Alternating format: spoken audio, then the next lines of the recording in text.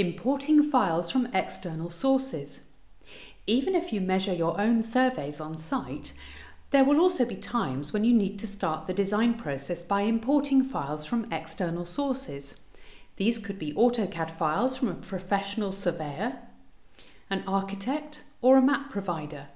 Alternatively, you might have a PDF of a site. This exercise will take you through the import process and show you how to incorporate a survey file in AutoCAD format. Importing a DWG file. Create a new blank file, choosing File, New, and check From Template. Choose any of the standard Landmark templates that came with your software. Click OK. Use the previous exercise as a reference to change the settings to suit your preferred way of working. In my example, the file is ready to use. Choose File, Import, Import Single DXF DWG. Within the sample files, locate the file 1 Sample DWG Import and click Open. On the Import dialog, change the following settings. Unit settings in File, meters. This scale, 1:1. Center after import, don't check. Convert objects to 2D and 3D. 2D/3D conversion resolution, medium. It is critical that the unit settings in File field should be set to the unit measurement of the incoming file. Click the Graphic Attributes tab and change the settings as follows. Map color to line weights, uncheck. Add prefix to imported DXF layers, check. And next to prefix, enter the word survey. Click OK. If the font mapping dialog appears, click OK to accept the default mapping of fonts not present on your machine. Now examine the file structure. Turn your attention to the navigation palette. Click on the Design Layers button. Design layers represent the piece of paper on which you are drawing. They are usually used to separate items in 3D space, think of the floors of a building, or to separate stages of the design process. This file contains the original Design Layer 1 and a new design layer with the same name as the imported DWG file, and this is the active layer. Click the Classes button on the navigation palette. If you're familiar with AutoCAD, these classes are the equivalent of DWG layers. Classes are a classification system used to distinguish different types of objects from each other.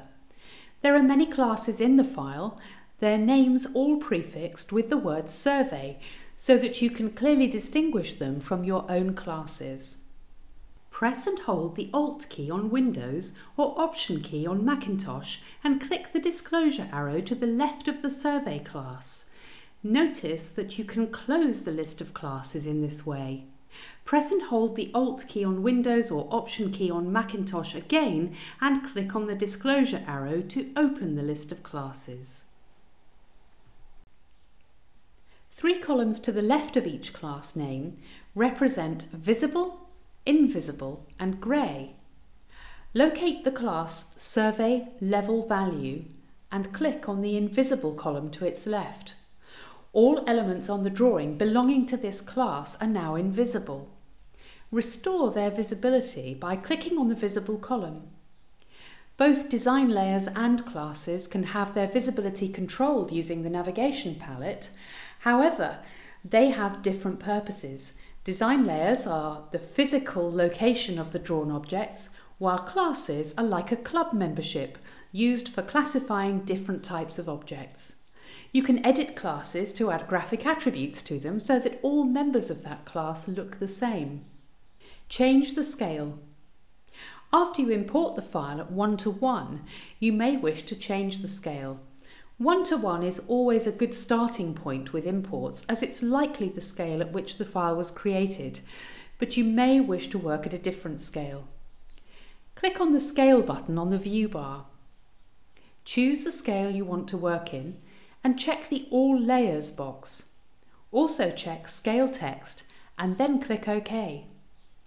Click the Fit to Objects button on the view bar to adjust the plan to fit on your screen. Don't be concerned if the imported site doesn't fit on the drawing area. You can change the scale of your layer at any time, but you'll later see that you can present the drawing at any scale when your design is complete. Rotate the plan. This plan has been drawn at an angle. To be able to draw orthogonally or square to the page, you can rotate the whole page to line up with the rulers, as if you were drawing with a parallel motion on a drawing board. Click the Rotate Plan button on the toolbar. Click on the lower left corner of the house, and then click again anywhere along the lower edge of the house. The entire drawing will rotate to line up the house with the bottom of the drawing area. Tools such as the rectangle tool, wall tool, and so forth will now easily snap horizontally and vertically and line up with the house, if that's desirable for your design process. To return to the top plan view, use the View menu on the view bar and choose Top Plan. Save your file if you wish, using File Save. We won't be using it again as it's a standalone example designed to teach you this process alone. An important part of the import process is to always check the size of the imported elements. The use of an incorrect import unit will result in a file that's the wrong size. Note that PDF files or image files, scanned hand drawings for example, can also be imported. Examine the File Import menu to see the range of different file types that can be imported.